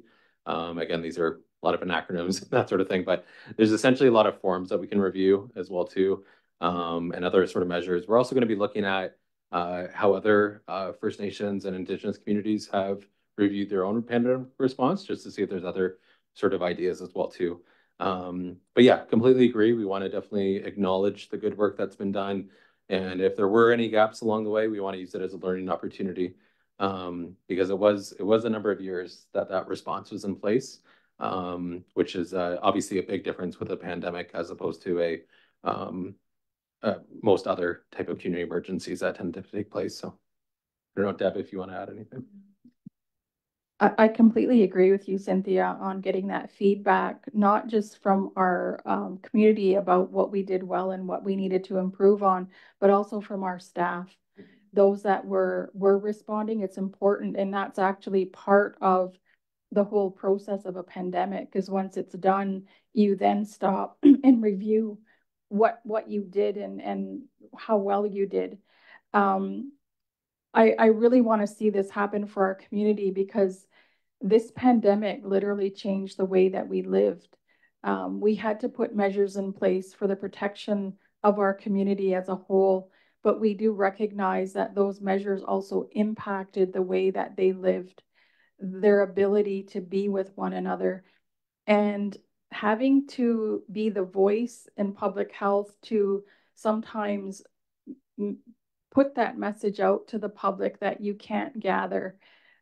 especially when people were losing loved ones. That was devastating for staff as well as the community. So we really want to give people an opportunity to talk openly about how that impacted them. And was there a better way that we could have done that? At the time, that was the way that we had to do it. But, you know, again, it's the first time that we've dealt with a pandemic of this magnitude. But we really want to get that feedback from our community as well. Any other questions or comments? Melba? Thank you for your presentation and your ongoing work concerning the pandemic. I hear people in a community talk about after effects, and they believe in that they suffer at times from long COVID. They're not sure because their doctors don't say, yes, you are right. You are suffering this or this. And I think the mental state of the people, not only Six Nations, but as a whole, they're very dangerous now. They're driving actions, for example. They take more chances. I'm not sure what's going on with them, but I do believe there's a different mental state of a lot of the people as a result of COVID. I wonder about that, and hopefully there's going to be some research done, whole research on that. And the other thing is traditional beliefs, and hopefully you're going to cover that. What is that? You know, how did they respond to this? Because we all know that we were very concerned that ceremonies continued, and we were really concerned. Oh my goodness, they're having a ceremony and they're not, abiding by staying home as well as maybe some other people. So if that could be covered, that would be really great. Thank you. I'll just respond sort of initially to that. Yeah, and it's a real challenge with the pandemic in general because it affects everything. It affects all sort of ways of life. No one's sort of untouched. Even if you don't get sick or get sick severely, you're still impacted obviously by that social isolation, change of experiences. I mean, especially in the early days where we all had to stay at home and the lockdown and everything else, like that, it played a lot. I think of even like young ones at the time, the kids in school and everything else, not being able to interact and those development pieces and everything else at the time. Like there's mountains and mountains of research that has already been done, not necessarily in community on COVID, but I know sort of across the country and internationally on COVID and the impacts of it. It hasn't only been physical, but like you said, it's been mental, it's been social factors and everything else. So we'll look into as much as we can. I know the COVID-19 community study did cover a lot within their study already. Our primary focus is going to be on the organization and sort of the direct community impacts of the response. But we'll cover as much as we're able to within that space. Yeah, I don't know, Deb, if you want anything else to add. Yeah, okay. Okay with Hazel? Yeah, I was just going to make a comment about not only the pandemic that was really stressing the people, it kind of happened at the same time as a find at the residential school. And I think those two things were major for everybody. And I don't think there's one person that can say that they weren't affected by residential school findings and the pandemic. Because, losing family members, not being allowed to even go in a funeral home, like those impacts were huge. And I don't think anybody got away with being free from it because it happened to everybody. So that's my comment. Okay, the resolution, Six Nations of the Grand River Elected Council approve the work of the COVID-19 Evaluation Committee led by Deb Jonathan and Zach Miller, and for their committee to provide a report back at the conclusion of the work. Is there a mover? Moved by Melba, second by Amos. All in favor? Anybody opposed? See none, carried. Waive second reading. Melba, second by Amos. All in favor? Anybody opposed? See none, carried. Okay, thank you. Let's go to number 6, adoption of the general council minutes. Is there a mover? Is there changes? Elena? Changes Just the attendance, to correct the attendance. Correct the attendance. Okay, moved by Elena, second by Carrie. All in favor? Be opposed? See none, carried. So let's go to number 7, recommendation from the Justice Committee. Moved by Leslie Green and second by, we need a mover because Melba is in the motion. Moved by Cynthia, that the Justice Committee meeting recommends that to the Six Nations of the Grand River Elected Council that Dale Bunbury and Melba Thomas act as the council representatives on the Six Nations Police Commission. All in favor? And be opposed? See none, carried. Waive second reading. Leslie and second by Cynthia. All in favor? Be opposed? See none, carried. Let's go to number 8. Is there any council reports? Okay, if not, let's go to number 9. Nathan, that's yours for the solar eclipse. While we're on the topic of the ECG, the Fire Chief Mike Seth called an ECG for Friday, last Friday. So I just want to give a quick summary report of what was discussed there. As you know, April 8th, the solar eclipse will be occurring in the afternoon. We've been monitoring a lot of the news reports coming out about the solar eclipse. We're actually with Hamilton, Niagara, and Six Nations being identified as one of the premier, I guess, lack of a better term, premier viewing areas for the solar eclipse that's happening later in that afternoon. And we know some of our, there is an event being hosted by the Six Nations Public Library as well to view that. So there are a number of concerns being brought forward, not only from a staffing level, but also from public health level in terms of what to do and what not to do. Don't look up in terms of anytime that day. But we did, working with Oswego Public Health, we are putting out, and I think it went out today, just a guide on just what to do in terms of that particular day, the protocol. Don't look up, and there are glasses being provided, not only at the library, but here as well. So we just wanted to get some guidance out to the community so that, you know, during that day and what to do and what not to do and have that guide out to the community. In addition to that, we are concerned. So Six Nations Police was on the line as well. We are anticipating, given the news releases, that there will be increased traffic coming in. Obviously, we don't want people driving down our roads and just stopping and looking up.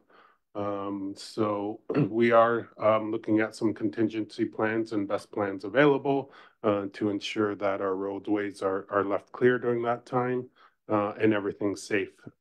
So the summary does provide some of the action items coming out of that meeting. In terms of public works, they're going to remain working. Ideally, employees will be kept indoors for that particular day, but they are ready with traffic control should that be required. Social services, the children daycare will be kept indoors during this day. Communication will be provided and guidance given to the parents and guardians. And this directive is also coming from the Ministry of Health. Communications, as I talked about, we are putting out fact sheets as well as frequently asked question documents. And currently, it was slated that Parks and Recs is holding a viewing of the eclipse as well with the public library. Concerns, the possible influx of people attending Six Nations to view the eclipse. It was stated in, like I said, it was stated in a number of news channels and media outlets that this is a concern. And like I said, we don't want people just stopping on the road without proper safety precautions in place going forward. Six Nations Police, they've reached out to OPP Analytics Unit to monitor vehicles and vehicle safety coming onto the territory. Six Nations Police will keep people from stopping and keep the flow of traffic moving. In terms of Six Nations Fire, we're bringing the ATV to the headquarters and staffing additional trucks, which will be held at Station 5 as a standby. Also, I've started a Google alert with Everbright events, as we know through the experience with the Chinese Lantern events a few times. Folks like buying tickets and coming down. So we are cognizant of that. So I'm monitoring Everbright to see if there is going to be a ticket sale or any type of event coming down to Six Nations. There was questions, just to note that the federal schools will be closing that particular day. Six Nations administration will remain open, and that communication is going to go out to staff as well as that precautionary kind of guide to keep everybody safe. So just wanted to give everybody an update. We did have an ECG on Friday, and that's a summary of the discussion that occurred. If we do need to, we'll call another ECG just to kind of finalize a lot of those plans. Okay, thank you, Nathan. Carrie? Yeah, all we need now is for April 8th to be a rainy day. Yeah. Yes. Okay, thank you, Nathan. Let's go to number 10. I have no updates from the chief's office. Number 11, there's no scheduling. So number 12, motion to adjourn to go into the in-camera. Moved by Cynthia, second by Elena. All in favor? Anybody opposed? See none, carried. Thank you for joining us tonight and have a great night.